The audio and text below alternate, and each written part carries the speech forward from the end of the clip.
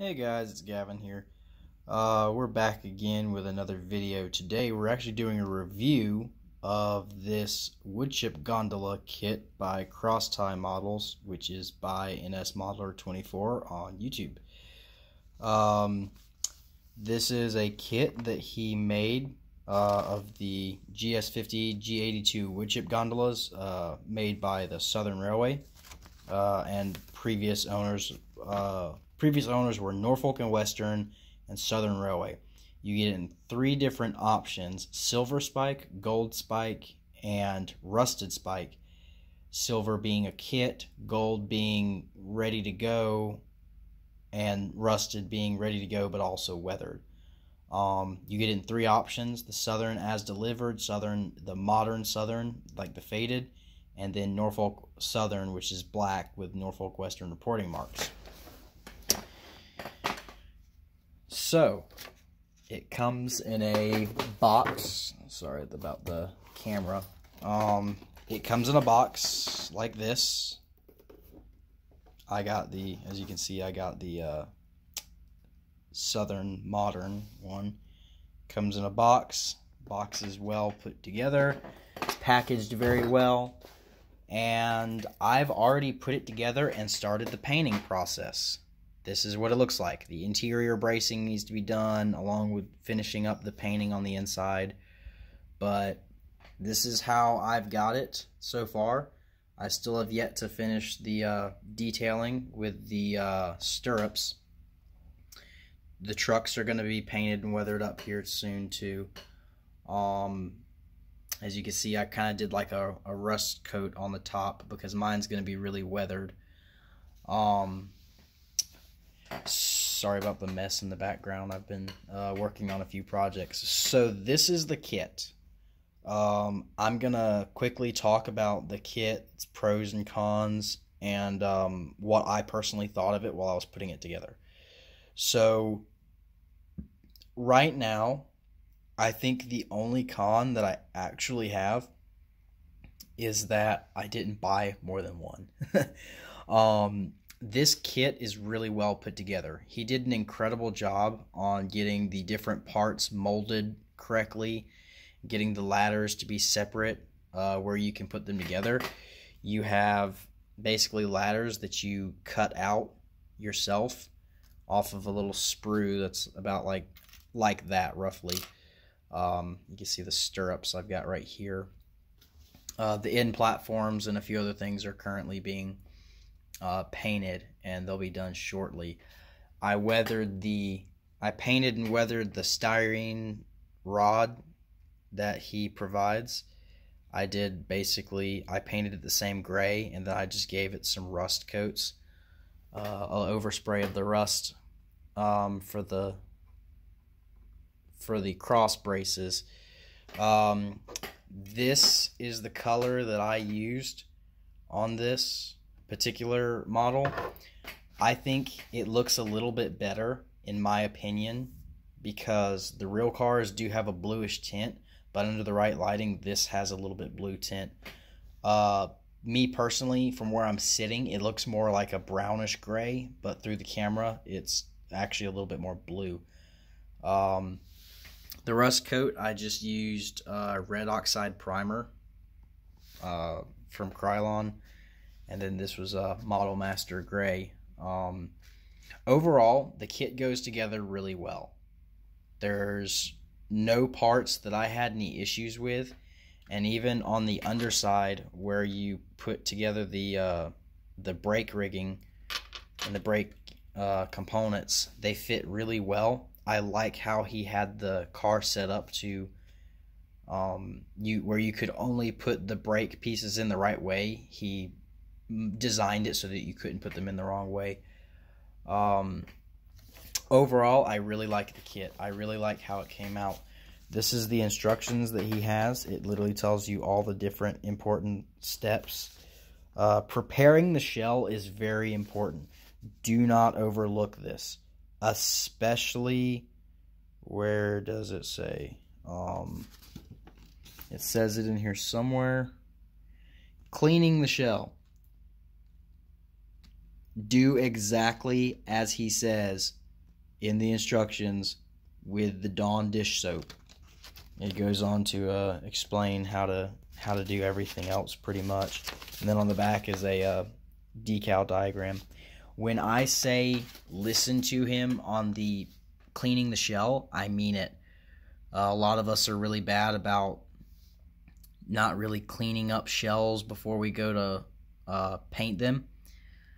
This particular shell had a little bit of residue left over on it from the molding process, which you can see it on plastic models when you don't clean it off, especially when you go to do a gloss coat, because you'll have glossy spots and you'll have non-glossy spots. This was a flat coat of paint, but I washed it 3 times as opposed to twice just to make sure. I didn't want to risk it because he says even in his YouTube video to wash it to make sure that there's no mold residue. Overall, I have no complaints with this kit, really. Everything goes together really well. It's very well detailed. It's very well put together. The kit is designed very well. The only downside on the inside is this piece in the middle from the casting process, the sprue stump, but that's really not a big of a deal because I was able to cut it out and trim it down. Overall, I have to say I love the kit. I love how it came out. I have no oops, my bad. I have no complaints about it. I love the way it was put together. I love the way that the kit comes and is doable. It's very easy to put together.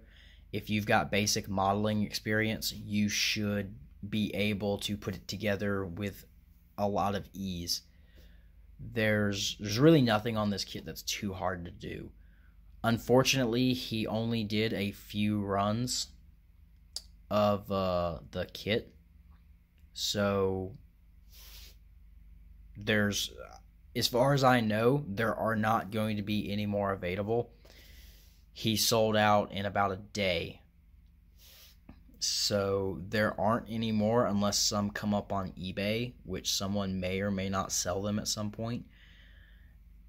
This was how, if he does another release in the future, I would definitely buy more.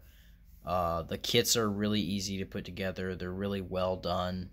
No one makes a model of this particular car other than Mr. NS Modeler 24 over here. So thank you to him and to Crosstie Models for producing an accurate car and doing so in a very unique way.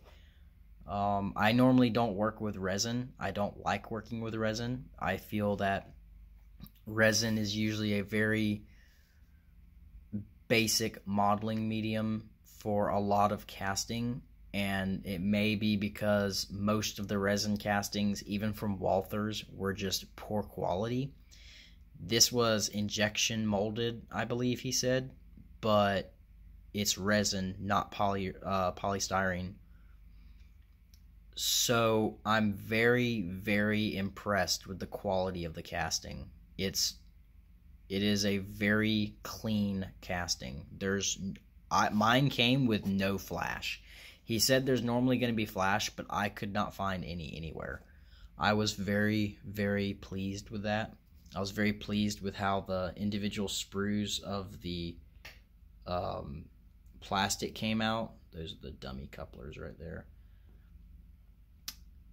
He gives you a little piece of square styrene strip. Let's see if you can see it's square. There you go. That's what you use to support the ladders on the side. You can kind of see it right there, actually. Right there. That's what you attach with the ladders to the shell with, because otherwise the ladders kind of hang off. So those are basically used as brackets. Again, like I said, the design is incredible. I love how it looks. I love how it came out. Mine did not come the translucent clear-ish resin color. Mine was already pre-tinted to a bluish gray, but it it just seemed too blue to my eye. And also, I had this gray picked out anyway because mine's going to be really heavily weathered, and I picked up this technique from aircraft modelers, which is if you paint it an already faded color instead of a full strength color, instead of like a dark black or leaving it that blue, you've already cut half of your weathering work down, because now instead of having full strength color, you've already got a faded color.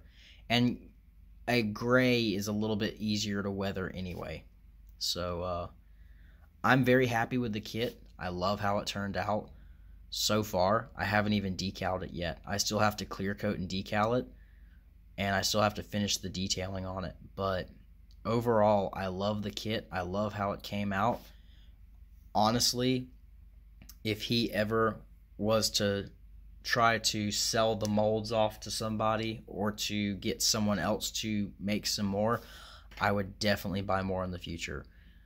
Considering that he sold out in one day 24, 25 kits, I think. He did a limited run and it sold out within a day. I'm pretty sure if he was able to do another run, it would sell out very quickly. Overall, I can't praise the kit enough. I love how it came out. I love the detailing opportunities, because there are plenty of super detailing opportunities on this kit. And overall, this is what I think of it. I think it came out very well. I think it's a great kit, and I'm pretty happy with it. Hopefully, if any of you guys have one, y'all will be happy with yours.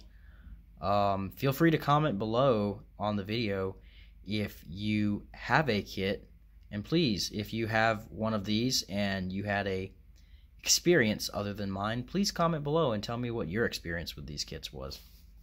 Again, this is the GS50G82 Wood Chip Gondola by Crosstie Models by NS Modeler 24, and that's what I think of the kit. Alright guys, I'm out. I will catch all of you later.